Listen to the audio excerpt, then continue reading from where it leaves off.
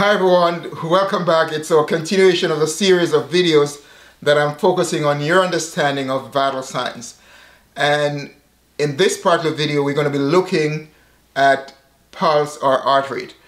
That is because overall, vital signs are so important. And once you get that concept of vital signs, you're on your way of understanding how so many common illnesses affect us. And what can we do about our pulse when we look and we see that they're not what they're supposed to be? Are we getting palpitation?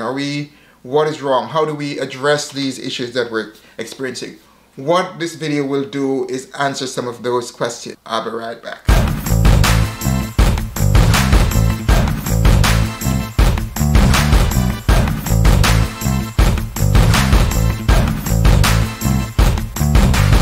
Welcome back to my channel. My name is Dr. D. Terrence Foster. If this is the first time that you're joining me, let me just take this time to extend a very special and warm welcome to you. Wherever you are in the world, I just want to welcome you.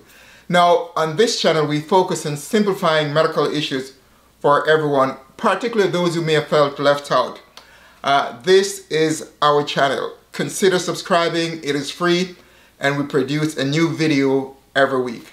So let's begin to talk about pulse or heart rate. In the last video, I spoke about blood pressure measurements, so make sure you check that out. I'll be leaving a link at the end in the description section of this video. Now, also in this video, when I talk about pulse or heart rate, I'm essentially talking about the same thing. I'll use those two terms interchangeable to mean the same thing. Now, the pulse or heart rate is the number of times your heart beat per minute. And this correlates very well with your systolic blood pressure. Now, pulse rate will vary also from person to person and depends on the level of activity or the health condition of the person being examined. For example, let's assume that you're about exercising or up and about shopping or whatever. Then your pulse is more likely to be higher than when you are at rest. So that is the expectation. Now, the reason for that is that when you're up and about or exercising, your body requires oxygen-rich blood, more of that to be available to meet the needs of your activity. So your heart has to work much harder to generate the additional oxygen supply that your body needs. Now, for most healthy, normal person, the pulse rate range from 60 to 100, whereas a newborn will have a pulse rate that will range from 99 to 149 beats per minute. Infant ranging from 3 months to 12 months will have a pulse rate ranging from 79 to 119. A young child will have a pulse rate ranging from 69 to 129. An adult, as I said, will range from about 60 to 100. But if you're a well-trained athlete, your pulse rate will range from 39 to about 59. Now, women tend to have faster pulse rate than men, and that's because they're smarter. Well, not necessarily, they're just smarter, but it's not because their pulse rate are faster. Now, a normal pulse rate is generally regular in rhythm and force, but it may be irregular, and when it's irregular, there are many things that will cause it to be irregular. For example, it could be because of atrial fibrillation, also known as AFib. It could be that your heart is in regular rhythm, but it's beating so fast you have an arrhythmia, or what is called your tachycardic, meaning your heart is going so fast. Now, you could also have a rate which is faster for other conditions other than those. Now, a faster heart rate in general is referred to or is called tachycardia. Now, this could be because of, for example, it could be infection, you could be dehydrated, you could be under stress or at some level, or have a high level of anxiety. Or you may have a thyroid disorder or a thyroid disease. Other condition that leads to increased pulse is anemia, fever, or you may also have a very high pain level. That could cause your pulse to increase, as well as exercising. Once you exercise, your pulse is expected to increase as well. Now, sometimes the heart can be beating much slower than it should be. In other words, the pulse is lower than what it should be. And a lot of time this is related to medications, such as medication commonly given are beta blockers or digoxin. And there's so many other medications that are out there that some of them are given specifically with the intention to slow the heart rate down.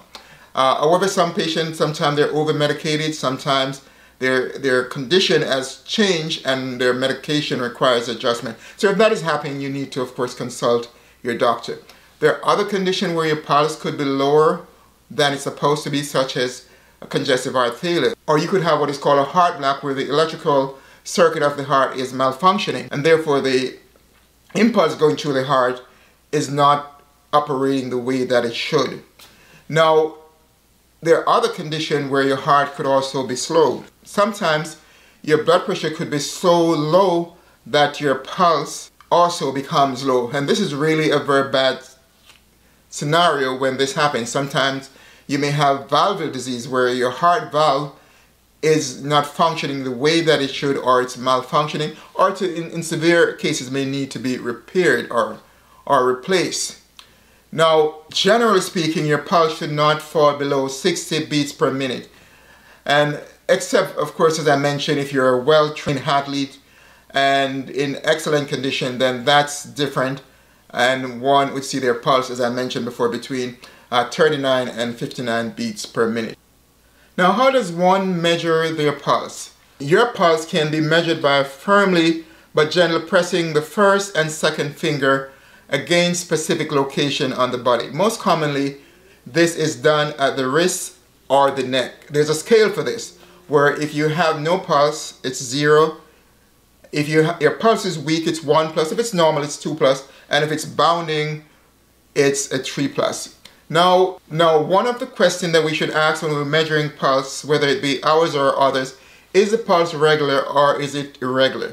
Now, the wrist is the first place and probably the easiest place to measure the pulse, preferably on the right side, the radial artery on the right side. And you could access that by coming about 1 finger breadth from the crease of the wrist on the right side of the thumb side, and you could count for about 30 seconds if the pulse is regular and appears to be within normal. If it feels bouncing or fast or irregular or slow, then you would count for about 1 minute. The second best place to measure the pulse is at the neck, and the pulse there is a carotid pulse, and it's between the trachea or the windpipe and a muscle that extends from the sternum and the clavicle to the base of the skull, and that muscle is called sternocleidomastoid muscle. This muscle, the sternocleidomastoid muscle, is one of the largest muscles that is superficially, and what it does is help to rotate the neck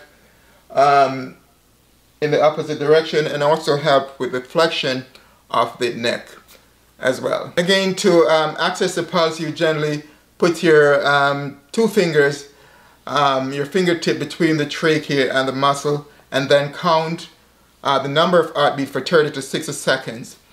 You could measure pulse there as well. Note that there are other locations of the body where the measurement of the pulse can be measured very accurately, such as in the arm, at the elbow, at the groin, behind the knees, inside the ankle, on top of the feet, or at the temple area at the face. The next video in this series will be about temperature measurements, and they're significant, and how those measurements can impact us with respect to our health. I encourage you all to please like, comment, and share these videos that you find in this channel, including this one, with your friends, family, and to anyone. I also encourage you to subscribe to this channel. It is free, and when you do subscribe, always remember to click the notification bell so that you will be notified each time we release a new video. Finally, remember always, let us all strive to keep a healthy mind and body. Thank you for watching.